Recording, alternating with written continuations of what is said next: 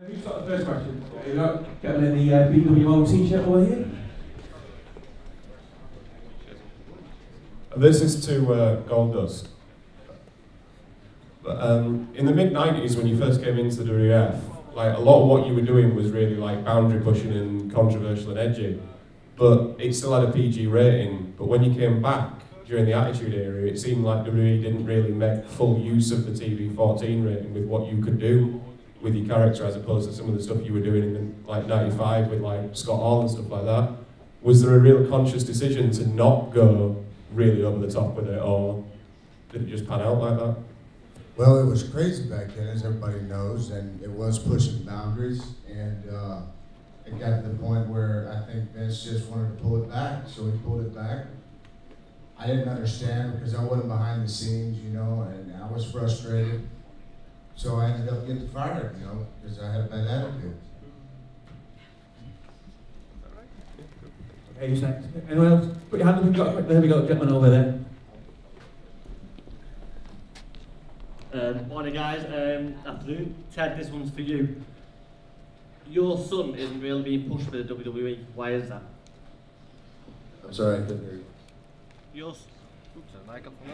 Your son isn't being pushed with WWE at the moment. Why? That's a good question. I'd like to know too. So would everybody else that produces the show.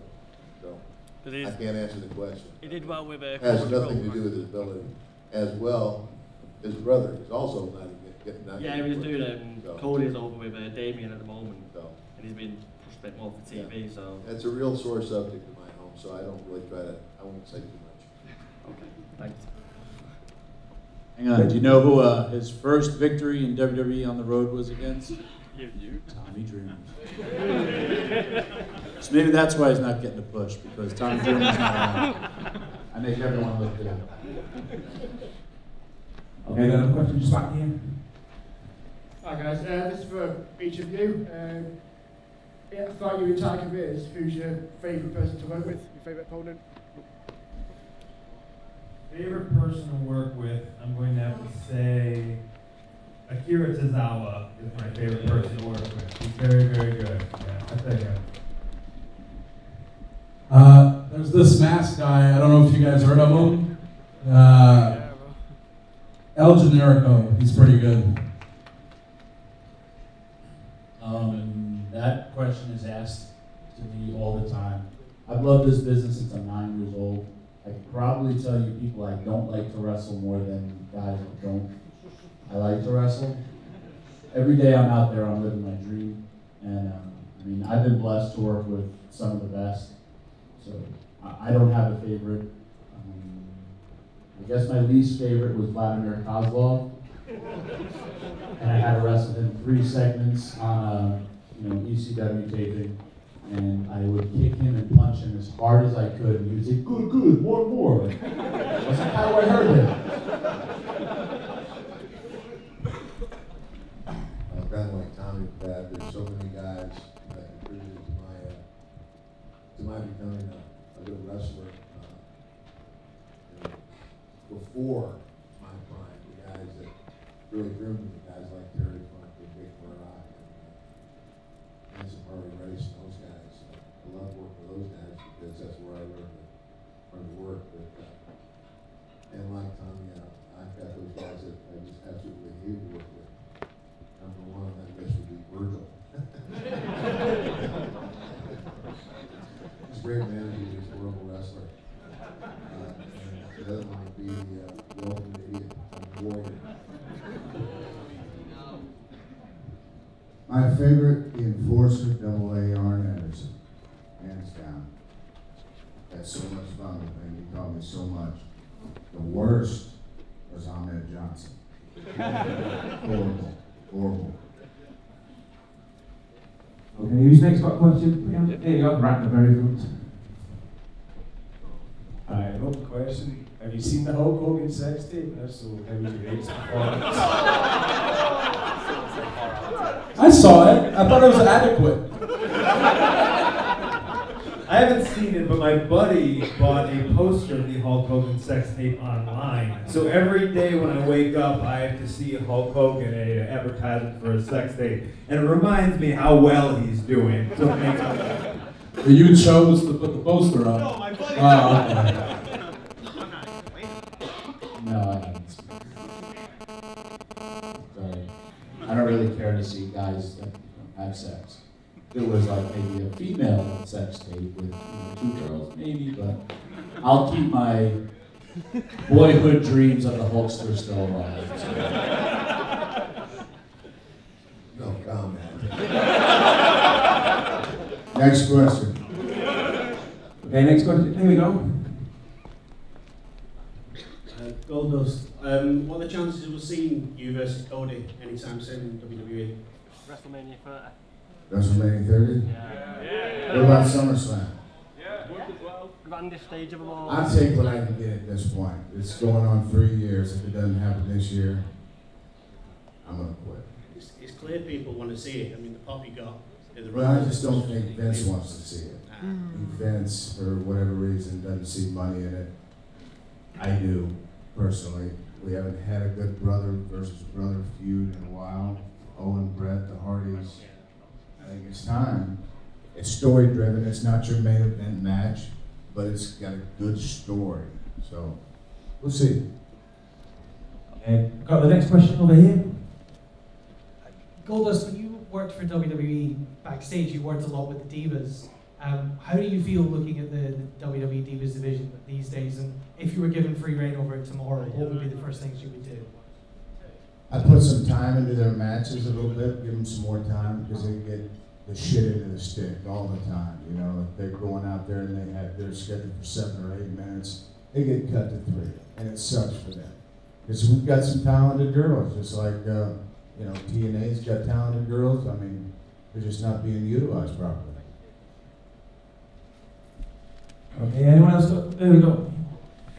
Why do people at opposite ends of the room keep on their hands up?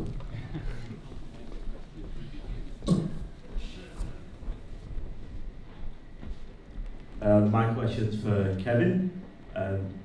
You and Chris Travis had a good bit of build-up for this match tonight. Is it all banter, or is this now personal between you and Travis for tonight? It wasn't personal until today. I lost a friend this week, so I stepped away and, you know, was trying to mourn, and he stayed on me. So tonight I'm gonna rip his fucking throat out. Okay, there we go.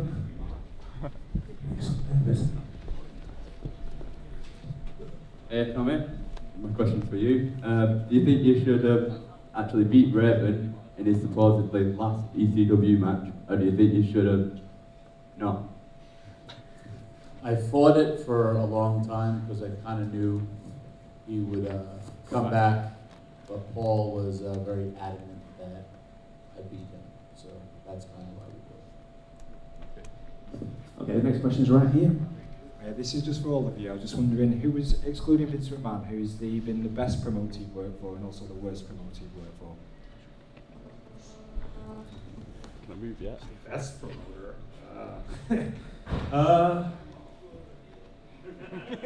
He's not really a promoter, but he kind of doubles as such, although Gabe Sapolsky's my favorite. I have to say that. I don't really have a worst. I don't have all these horrible stories that other guys have, luckily. So I don't really have one, actually. So knock on wood. I don't have one. I don't think.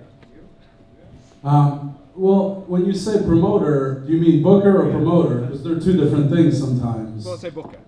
Booker, I would say Super Dragon's probably the best one I work with, and the worst one is Jim Cornette by far.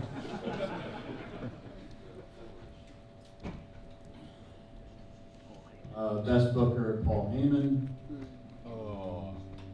Worst booker, Paul Heyman. I don't know. I don't have really a worst. I kind of see things a lot differently than most people do. So. Worst booker, probably Robert Ford in Atlanta in the early 80s. Best booker,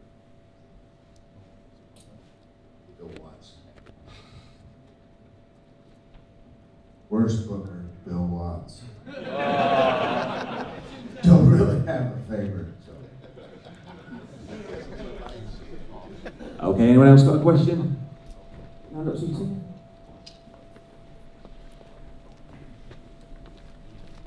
This one's to all of you. Who's got the best laugh?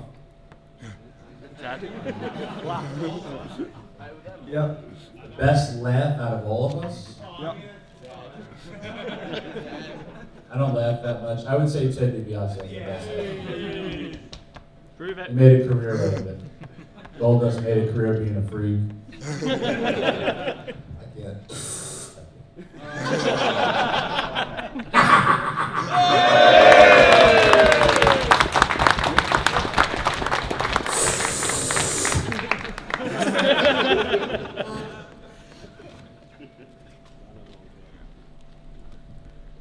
For all of you, do you have a favourite British wrestler? Yeah, I'm starting off all these questions. I don't like it. Favorite British wrestler currently or current active? Whichever. I mean everyone says Johnny Saint. I mean, that's without a shadow of a doubt. He's an amazing. No one compares to Johnny Saint. And currently, one of my favorite guys is Zack Sabre Jr. I think he's phenomenally talented. I think he's amazing, and I love working with him. So he's right there too. Have you guys heard of a guy named Pac?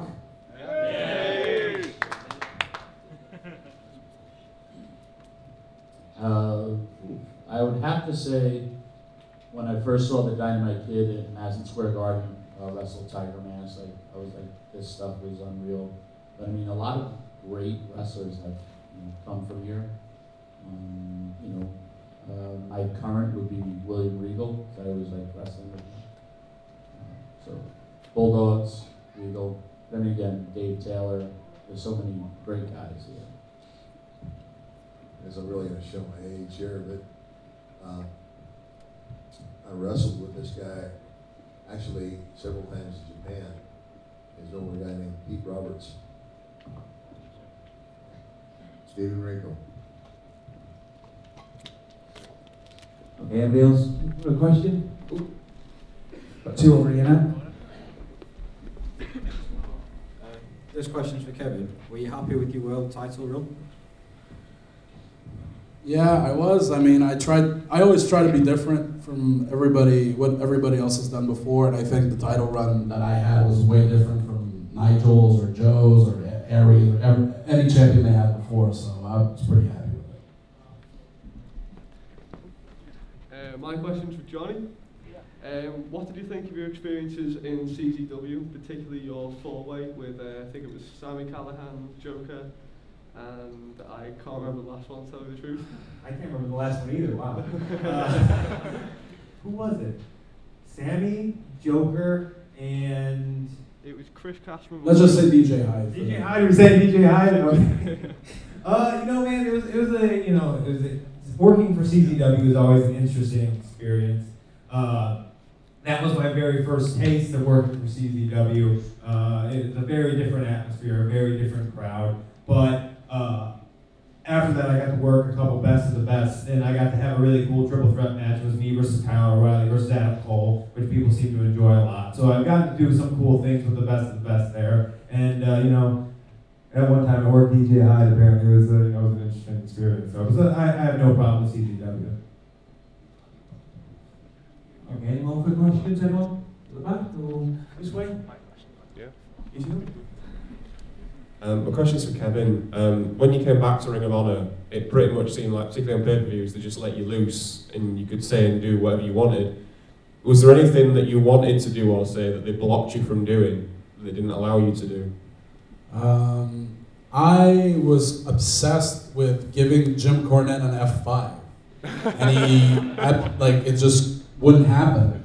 And he was finally taking, I'm gonna give Mike an F5. When he was finally taken off TV, instead of having me do it, they had Jay Lethal throw him over a table in the back, which I thought was a terrible decision. But yeah. Okay, any more? Here we go. On this side again. it's just a question for Tommy, Ted, and Dustin, really. You've got a lot of association with all three of you in a way, with the Funk Brothers, so just or with Terry mainly, but with the Funk Brothers, any stories of the Funk Brothers, kind of memories of them, you know, with yourself, Tommy, Ted, and Dustin, really? With Terry, he's, you know, my mentor and everything. I remember I was having a hard time trying to get over in Philadelphia in ECW, and he just pulled me aside and he just said, be yourself. He said, you know, people will take to you. And then he also said, grow a goatee because I was too pretty. And that's kind of helped me out immensely. I don't even know where to begin with Terry Funk. I've known Terry Funk since I was a little kid. His father and my father were very good friends. And, one of the reasons I had signed a scholarship to play football at the University of Arizona, and I changed my mind and went to West Texas State because of my relationship with Terry Funk. Has mentored me in the business since day one. And a lot of people look at Terry and, you know, I think the younger generation remember, you know, the ECW matches and everything. But if you ever saw Terry Funk wrestle when he was the NWA World Champion, he was just as good, if not better, than his brother. He could do it all, and a real visionary guy. I mean, I remember him saying to me, this is back in the, you know, right at the beginning of my career, really, in the mid to late 70s, he said, the time's going to come in wrestling when we'll be doing international tours like rock stars. And everybody thought he was crazy. Here we are. So yeah, Terry's a very wise guy and a very, you know, I mean, I can't say enough good about him. Love the guy. I've also known Terry since I was little, and used to always call me Sonny. He still does. Hey, Sonny, what are you doing? What are you doing, Sonny? He doesn't want to play Sonny, doesn't he? But I forget which pay-per-view it was. It was WCW, and we had a match, and he brought a chicken to the ring. He threw it, baseball threw it straight in my face, and it was like a HEB hen or something, you know, one of those big chicken, big rotisserie chicken. I'm drunk.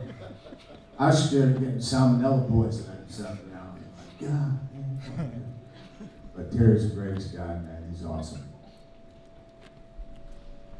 Right, guys, this is a question for all of you. If you could main event at WrestleMania, who would your opponent be, dead or alive, and why? Cody Rhodes, my brother. That's the only person I really, truly want to wrestle anymore.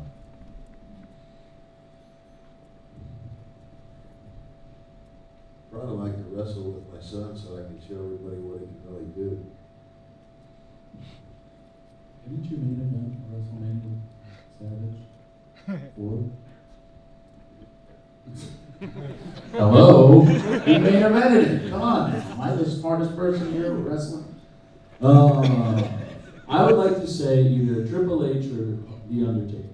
And I would like to lose to both of them and then cry.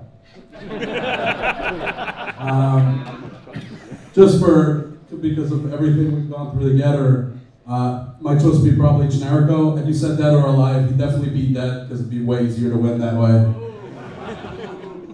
I'm going to go back to my childhood and go to my boyhood dream. I'm going to say a 60-minute Iron Man match with Shawn Michaels in the main event of WrestleMania. Just because what I would love to do. Okay, anyone else? Oh, out over there. Sorry.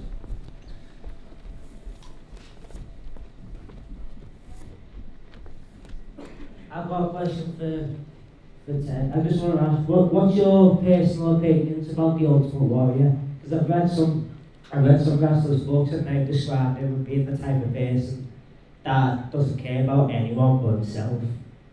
And that's pretty much it. If you watch the video, the self-destruction of the Ultimate Warrior, all the guys that were interviewed for that DVD, including me, were interviewed totally independent of one another on different days, and we cumulatively all said basically the same thing. Is that, you know, here's a guy who came to the business and he has charisma, had a tremendous body, but I mean, you saw him wrestle once, you saw him. unless he was in the ring with somebody who could lead him around by his nose. And there's been a lot of guys like that, but most guys like that appreciate that and have a respect for the business. This guy came into our business, which I grew up in and I love, and I've loved since and I have respect for it. He didn't show our business or anybody in it the respect they deserve or they deserve. That's the whole deal. Okay, anyone else got any further questions? Yeah. Do one on the way. It's to all of you. Who in developmental stages have you got your eye on and you're thinking they're going to be the next big thing? Who they're going to be huge from any company? Who's next? To be honest, I couldn't answer the question because I'm not watching. I'm doing other things, so I really, I'm not that in touch as I used to be. In developmental right now, I think my favorite would be Bo Rotunda, or then Husky Harris. He's different. He's got a different look. He's got a really cool gimmick down there, and if they'd let him keep it up when he gets called up, it'd be really sweet. On the road right now, the Shield, definitely the Shield.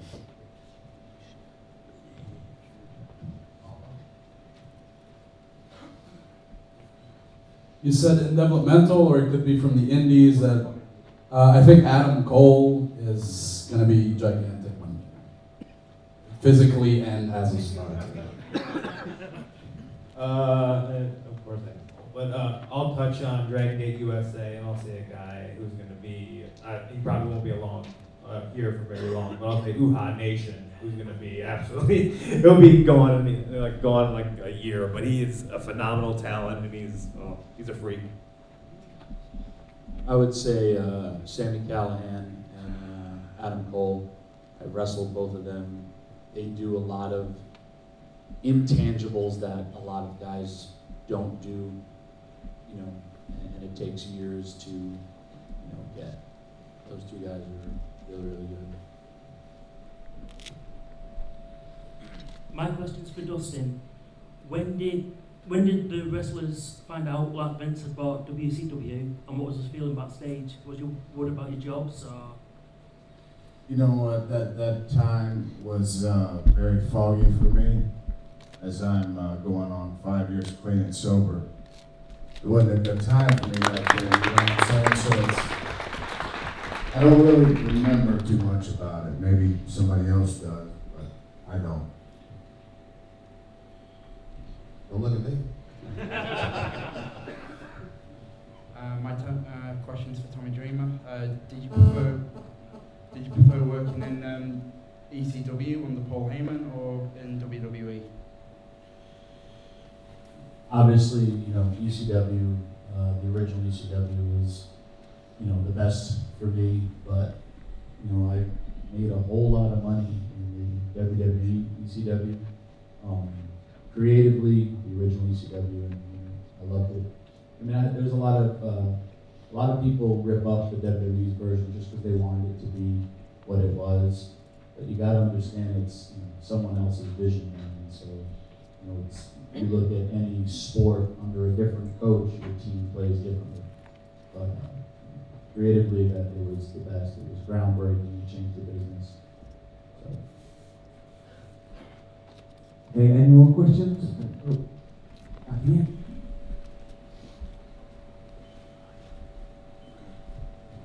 The question is for all of you. From any era, if you could choose 4 guys to have an Ultimate Survivor Series team, who would your teammates be? And the second one is, what's your favourite TV show, movie, and snack food to watch it with?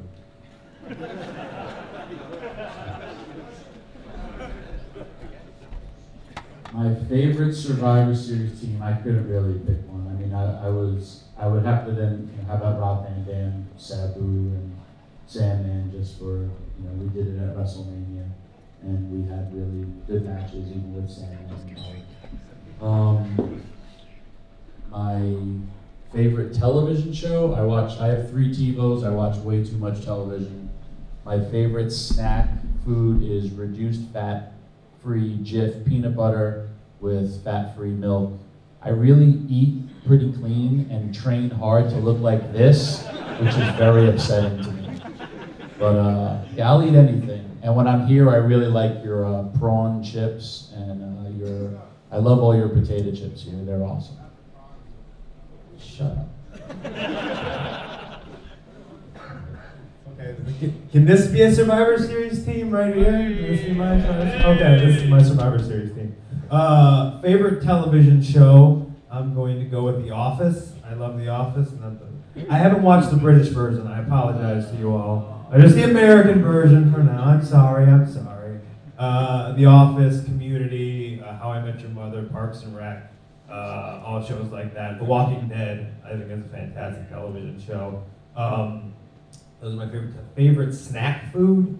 I don't know if you guys have it over here, probably not. It's called Arctic Zero ice cream. It has 0 carbs and 0 fat and 0 sugar, and it tastes actually surprisingly decent. So I'll go with that. 0 everything. It's like you're eating nothing. You trying to give me a message here? Favorite Survivor Series? Well, I mean, who I would pick, I guess, would be the Briscoes, Super Dragon, and Generico, because I'd go to war with these guys any day. And my favorite TV show is Louie. I don't even know if you have it here. Louis C.K.'s TV show, yeah. And favorite snack is everything. My favorite Survivor Series team would be Abdullah Butcher, Stan Hansen, Richard Brody, and me. I would be totally safe with those guys. Favorite food? When I come to the UK, I love fish and chips. I just got to say that. Favorite TV show? Wow. Monday Night Raw. Not. Favorite TV show? I don't know that I really have one. What's the doctor's name? No, the doc. It's not on anymore. House. House was my favorite TV show, and other than that, my favorite food would be donuts. Can you tell? Y'all get swamp people over here? Yes! Swamp people's my favorite, man. I love that one, Game of Thrones. Favorite Survivor Series team? Barry Windham.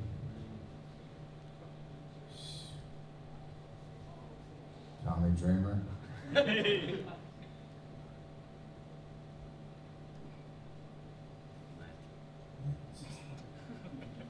Huh? No, not Double A. What's called Double A? Terry Funk.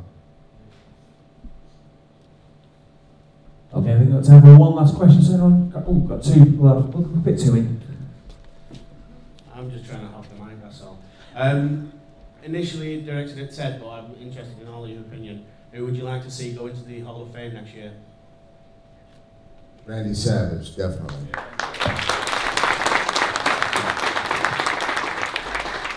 He took the words right out of my mouth. Randy Savage. It's long overdue. I would, now that he's on the straight and narrow and also it being in Louisiana territory, I would like to see maybe Jake go in there. And Savage. I mean, there's a lot of wrestlers that'd be great if they were inducted, but you know how every year they induct somebody has no reason being inducted? I'd love to see Larry David be inducted, just because his speech would be amazing. What am I doing here?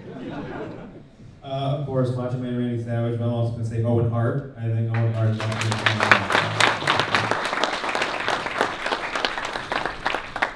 Hi, this is to all of you. The Undertaker is at 21-0. Does anybody deserve to break the streak? If so, who? Kevin Steen.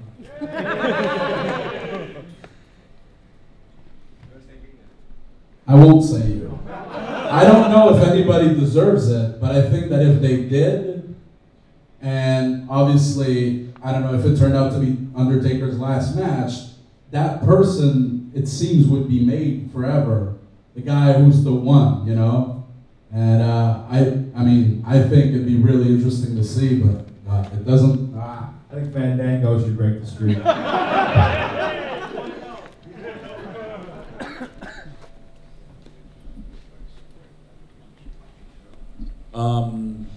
I personally feel that the streak should go undefeated forever. It'll be like that undefeated NFL season. And I'd like to also add that I am undefeated in WrestleMania. I'm actually was part of a 6-man, so I'm a 1/4-0 at WrestleMania. So, Undertaker, I'm coming for you. I mean, I've always been one. I mean, the history of our business, the way that new talent, gets brought to the top is they get the rub with the existing stars, and it's just like when Andre did the job for Hogan at WrestleMania 3 and passed the torch, so to speak. I believe in that, but the Undertaker has been such a unique character, and the fact that he's gone this long with this streak, I really think it's one of those things they should leave it as it is, and not do that. I don't know if he's got another one in him. He's the last couple of years. I mean, he's been hurt. He's still hurt, and he's feeling it quite a bit now. I don't know if there'll be another one. If he does have another one, who's going to step up? Really, is what it boils down to. Cody Rhodes or Ted. Ready? No, not for that. I mean, who's going to step up? I think the streak should stay what it is. You know what I'm saying? If he retires right now, it's good. Next year, you don't end the streak. You can't. You Do you just think can't. he should have gone to 20 or no? Or just stayed at 20 and retired? No, I like him going 21. That doesn't hurt Punk at all. Yeah, but he looked knackered last year, though, didn't he? No, man, it's good. It's all good. Undertaker's the Undertaker. Okay, that is going to bring your question and answer session to an end. So we've got time. Obviously, if you want to get the photographs and autographs, the stars, they're going to be back over there by the tables. But have a big round of applause for Johnny Gargano, Kevin Steen, Tommy Dreamer, Ted DiBiase, and Goldust.